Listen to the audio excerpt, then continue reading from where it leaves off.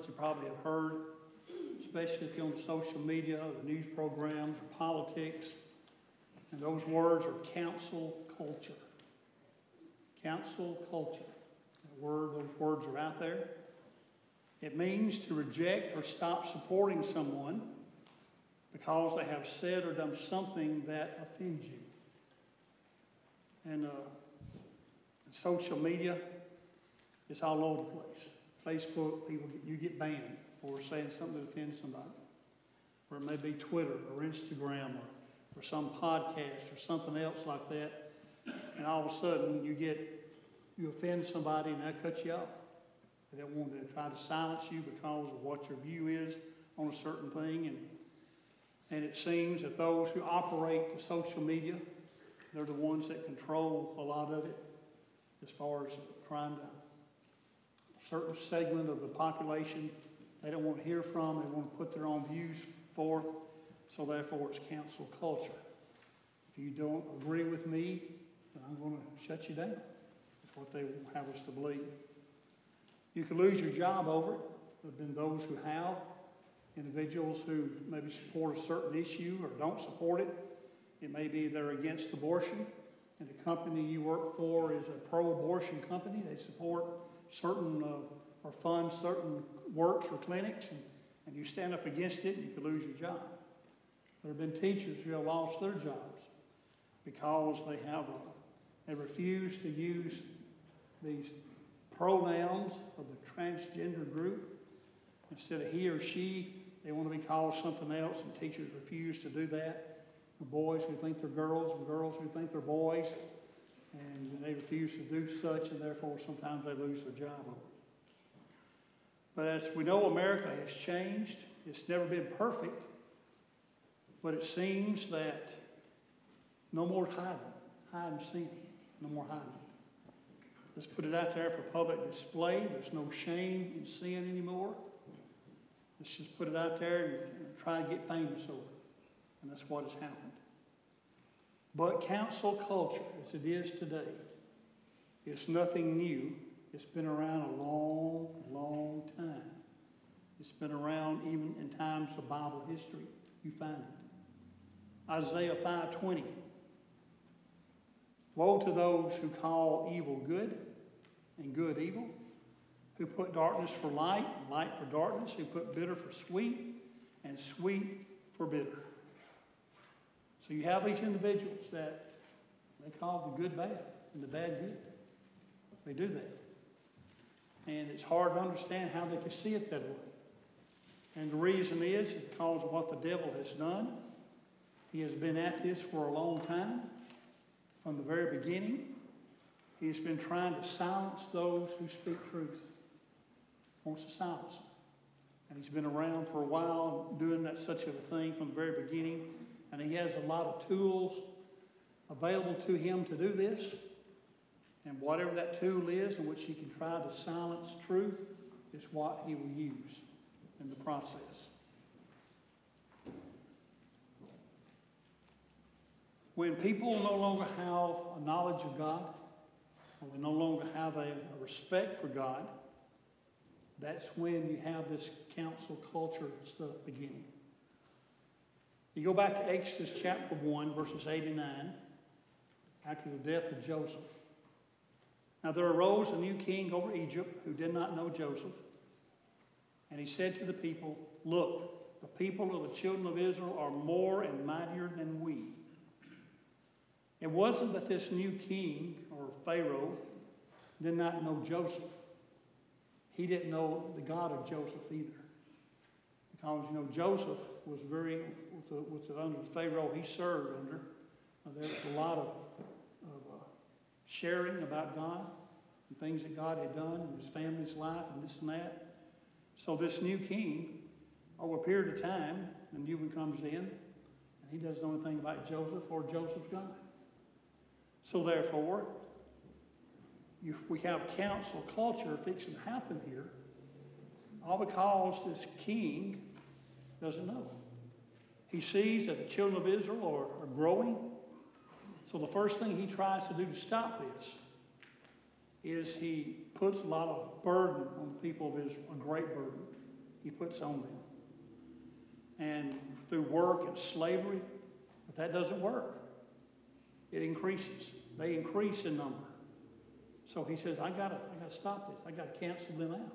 There's too much there. And in Exodus 1, 16 and 17, he goes to step 2, and he said, when you do the duties of a midwife for the Hebrew women, and see them on the birth stools, if it is a son, then you shall kill him, but if it is a daughter, then she shall live. But the midwives feared God, and did not do as the king of Egypt commanded them, but saved the male children alive. So he's trying to cancel out this growth among Israel. And by doing so, he got the midwives, at least try to get the midwives to kill these newborn male babies, but they didn't do it. And the reason they didn't do it, they feared God. They understood him, what he was about. Well, plan 2 doesn't work. He realizes that these male children are not dying as they should. He goes to plan 3 in Exodus 1:22.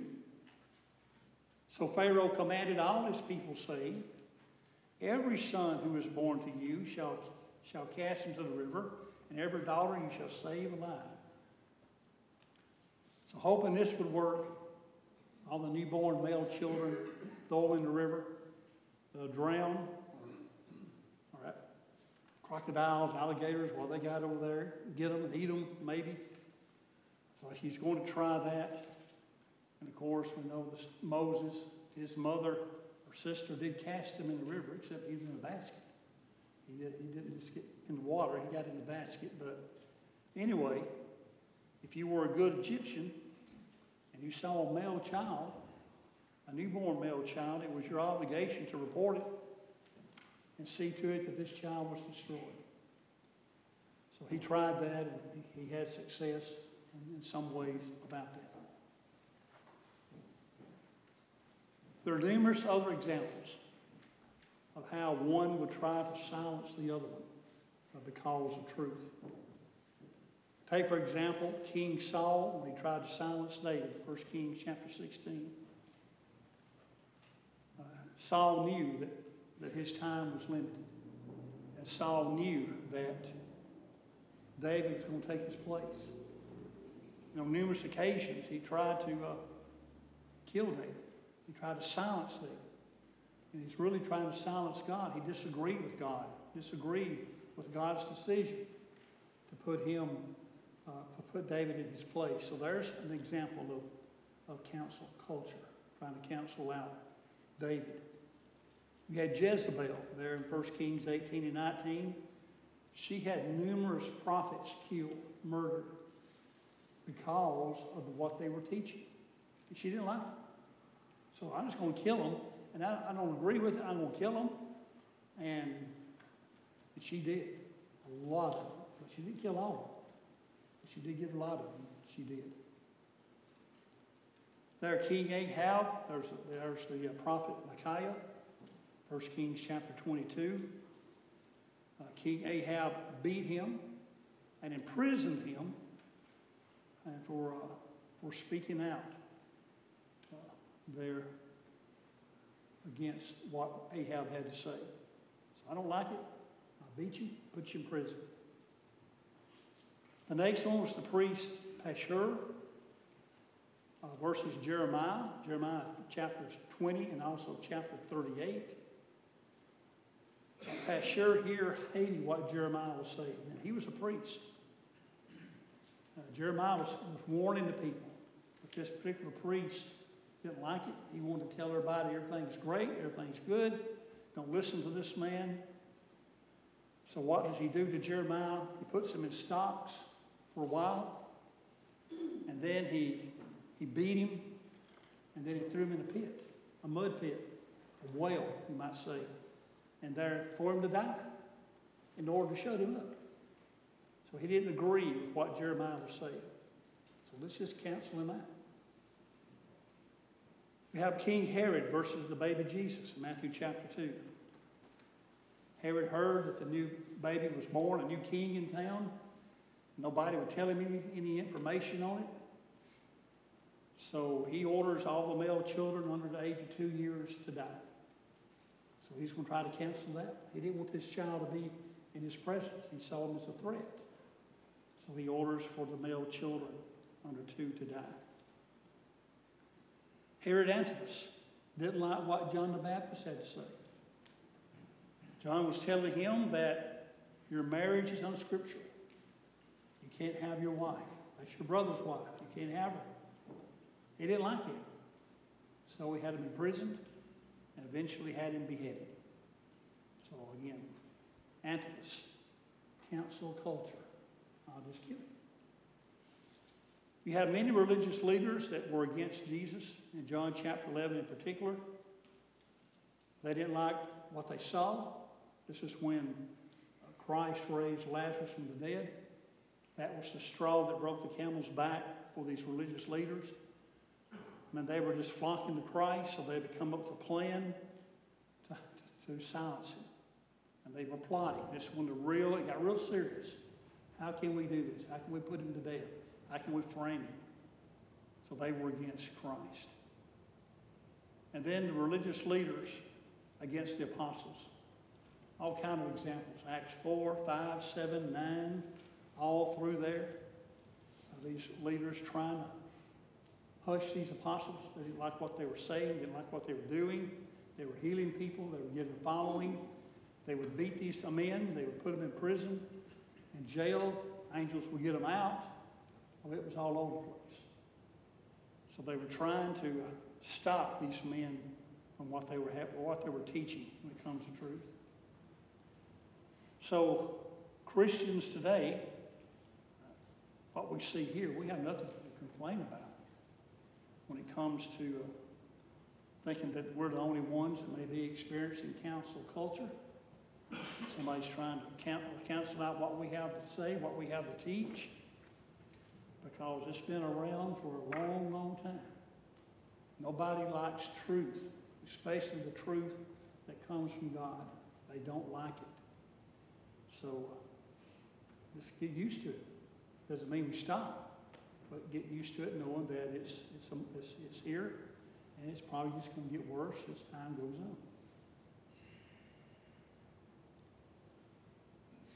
If you've watched any programs or news when you have some of what they would call conservatives, when they begin to try to talk to a group of people, or it may be a conservative is out, maybe just having lunch somewhere. Here come these group of individuals, and they'll start screaming and hollering, trying to silence the individual, causing a ruckus, a turmoil, hoping nobody will listen. We've probably seen that happen. Again, that's nothing unusual in the Scriptures. In Acts 7, verse 57, when Stephen was teaching, telling about Christ and what he was about, and all there in chapter 7, then they cried out with a loud voice, stopped their ears, and ran at him with one accord. They were going to stop it, and they did. They did stop it. They stoned him. Of course, they killed him. But again, that's what they did here. It worked for them. They thought it would work. They probably tried it again somewhere else. But the sad part about this tactic that they use today, you have those who are, we say, on the conservative side. Now they're starting to do it. They are, here's maybe a liberal individual giving a speech or a talk. It could be anybody. And here they come, they're doing the same thing. They start yelling and screaming, chanting things, trying to drown out the speaker so nobody can hear what he has to say. Again, that's not right. It's not right on either side for that to be. There's proper ways for one to respond if you disagree with somebody. Proper ways for that. And Christ gives us the proper ways when we come across those that we disagree with, when it comes to truth. Luke 6:31 and 33. And just as you want men to do to you, you also do to them likewise. That's the golden rule. But if you love those who love you, what credit is that to you? For even sinners love those who love them. If you do good to those who do good to you, what credit is that to you? For even sinners do the same. Do unto others as they have you, as you want them to do unto you. Treat them with that respect. Love those who agree with you, and love those who disagree with you. Love them. Do good to those who disagree with you. Do good to those who agree with you. That's what Christ is telling us right here. That's how you handle it. You don't go out here and start chanting, screaming, and all that. You love them, you do good to them. Now, that's where the difference is. In Luke 6 and verse 27, 28, we back up a couple verses. But I say to you who hear, love your enemies, do good to those who hate you, bless those who curse you, pray for those who spitefully use you. So which one is easier? To yell back and protest, or to love them, pray for them, do good for them? Which one's easier? Well, it's easier to scream and holler. That's easier. It's not easy to love your enemies. It's not easy to love those who curse you or pray for those who spitefully use you. That's not easy to do. But Christ said that's what you ought to do. That's what you ought to do instead of getting out and causing a scene. Cause a scene by showing love and respect to them. In Mark 16 and verse 15, and he said to them, go into all the world and preach the gospel to every creature.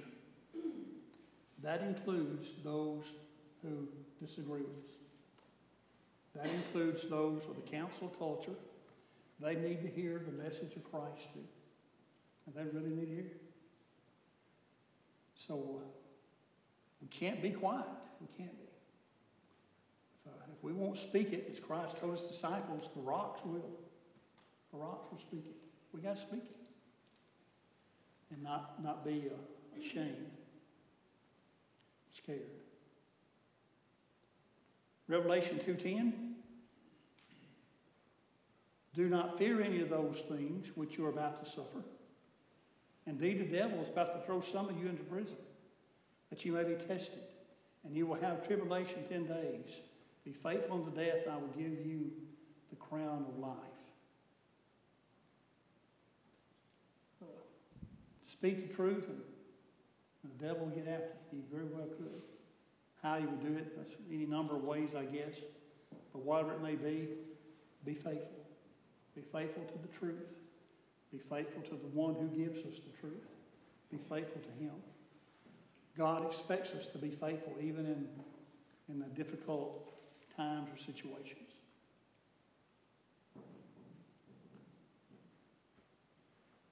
Genesis 6 and verse 5. The Lord saw that the wickedness of man was great in the earth, and every intent of his thoughts of his heart was only evil continually. Noah was faithful preacher. Because in verse 5 of chapter 7, Noah did according to all that the Lord commanded him. We know that there had to be those who disagreed with Noah, who mocked him. Watch what you're doing, how you're doing it, whatever. But Noah kept doing it. He kept going on. He didn't let their disagreement with him stop him from doing what the Lord said. We got other examples. Moses, when he faced Pharaoh, he was faithful. He did what God told him to do. Joshua and Caleb, they faced discouragement probably from those other spies and of their own people about going into the land. But they remained faithful to God. You got Shadrach, Meshach, and Abednego. They faced death, but they were faithful to God. They hung in there. Daniel was faithful to God when those around him tried to set him up. Passed that law that you can't pray to anybody except the king, except him. Well, he was faithful to God during all that. And again, on it goes. Individuals in Hebrews chapter 11, it's just full of individuals. And how Hebrews 11 says that the earth was not worthy to have them to walk on it because of their faithfulness. So we got to be faithful as well in difficult times. Philippians 3:18 through 20. For many walk, of whom I have told you often, and now tell you even weeping, that they are enemies of the cross of Christ, whose end is destruction, whose God is their belly, and whose glory is their shame, who set their mind on earthly things. For our citizenship is in heaven, from which we also eagerly wait for the Savior, the Lord Jesus Christ. There's enemies of the cross, even today. Those who don't want to hear it. They don't, it offends them to talk about things that Christ has commanded us to talk about. We still are to do it in the right way. It's got to be done. Cancel culture isn't just about politics. When you get right down to it, it's about truth that the Lord has given to us. And don't forget where our citizenship is.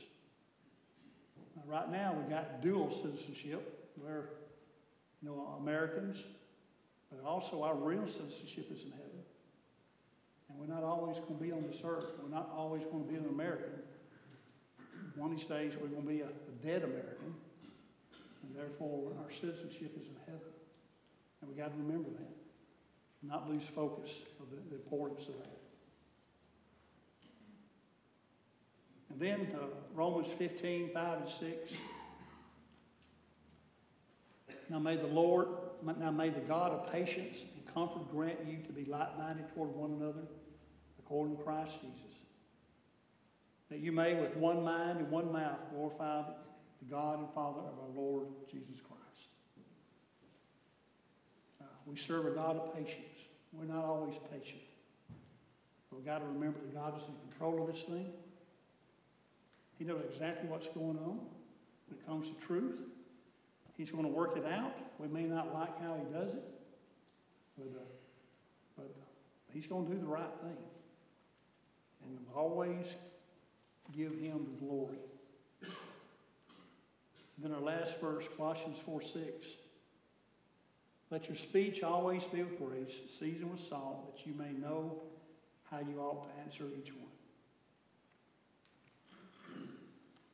It's the right way to answer those, to talk to those who disagree with us.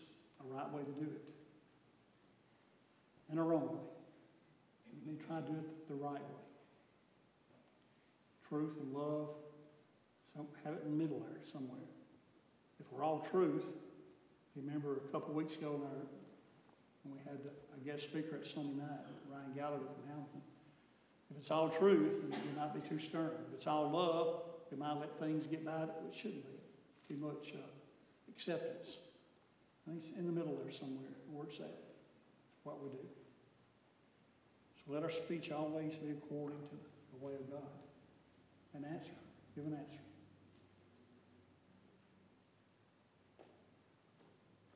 Anything on council culture?